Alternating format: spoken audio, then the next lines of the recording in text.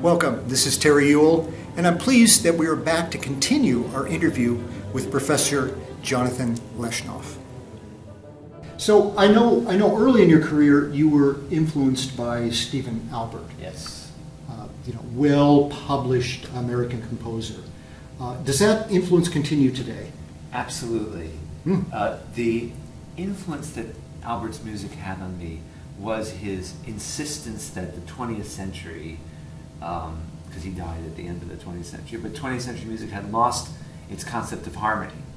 I said, why has harmony gone? There have been wonderful creative things that have happened in the 20th century, but why was harmony jettisoned in 1945, essentially, or thereabouts? And so he created his own harmonic system, his own harmonic world. I was fortunate to know him just a year before he died and to hear from his own mouth about his harmonic system and how he found proof from it from repertoire from the eras past. So my early works have a harmonic resemblance to him, I mean early stuff. Since then I've diverged from his area of harmonic thinking in terms of the technical aspects, but in terms of believing that music should have a harmonic component in addition to form and counterpoint, this and that. I fervently believe that, so even to this day I feel very, very connected to him and grateful to him for that. Where did you first meet him? In the 1990s, I met him at Peabody. Okay. When I was a student there. They had a thing, back then at least, where they would bring in a Pulitzer Prize winning composer, specifically Pulitzer Prize, every year to not only give a lecture to, but to work with the students, give master class, the performance of the composition. And there's some very notable composers who came through, and Albert was one of them. And I heard him, and he came from. I went after him and spoke with him, and we were just at the beginning of a relationship point. He gave me his home phone number, and then he died tragically in a car accident on the way to Cape Cod. And everything since then has just been what I've gleaned from his lectures, studying his works. Okay. Are these lectures published? No, just the lectures that I heard from Peabody. He was working on a thesis, a publication, proving his harmonic theory from Gesualdo to Liszt through Beethoven through Bartók and Stravinsky, and his widow had those manuscripts. I think actually those manuscripts are now in the University of Maryland. So you've given me a little preview of the concerto, which I appreciate, thank you. Sure. And I've heard a little bit of the second and third movement. And what struck me the most, Jonathan, was the rhythmic vitality that seemed to depart a bit from maybe some of your earlier compositions. I don't know if that was me, but I've been a part of the Baltimore Chamber Orchestra that recorded your violin concerto. I've heard many of your other compositions, particularly your choral works, are quite different in mood than this.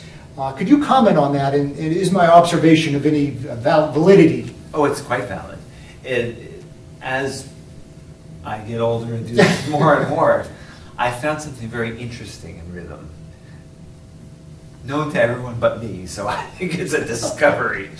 But I found something that interests me is that if I keep a steady meter,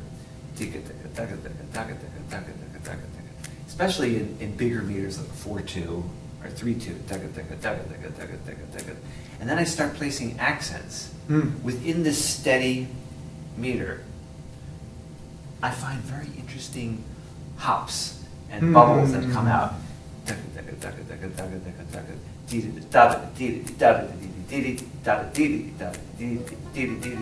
Yeah. So in other words, if I keep this meter moving along and I kind of start adding these sub-meters or sub-groupings on what's going on, I find that to be extremely exciting. So I think my music has evolved to working with that. Now I'm consciously working with that and finding out what patterns of smaller figures fit within these larger and different numbers and patterns and whatnot. I think the audience is going to love it. I love the way that worked in there. As long as they're all rocking along, yeah. I'm happy.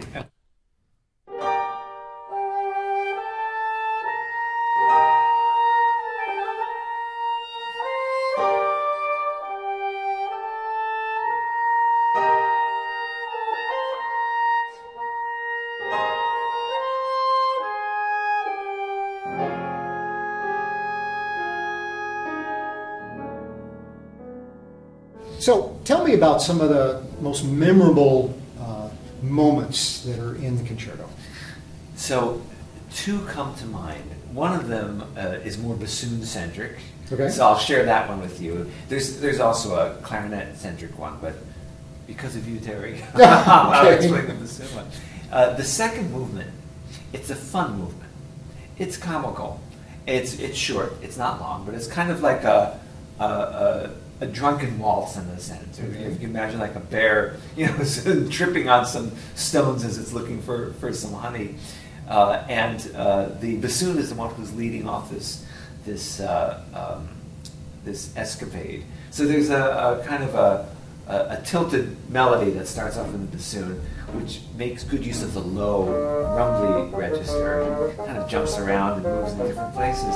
And the clarinet picks up. Again, it's not a long movement purposely, but towards the end I bring that melody back. And of course, not just with one bassoon, but I add the orchestral bassoons, and even the contrabassoon. Okay. So I have three, with the soloist, who knows how many, 3, 4 bassoons, all playing, all moving around. We love it.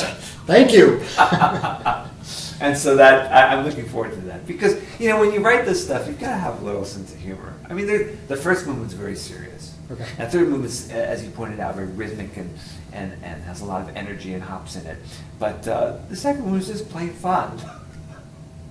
The second area that just comes to mind as like a memorable moment is in the third movement, and it's an interplay between the clarinet and the bassoon. And there are these ascending scales, very quick. And they land on a sustain note. Okay. So the clarinet will go and the bassoon quickly follows. And then this continues on and on in a chain. And then I crop the rhythmic space between them until they kind of just cycle around. I put the bassoon in the higher register here, and the clarinet in the mid-register, okay. So there'd be some semblance of balance. Of course, I have to carefully orchestrate it, because as of today, as we're doing this interview, it hasn't been orchestrated. But I have to be very careful not to cover the bassoon, and we will see if that can work or not. I'm sure you will. I hope so.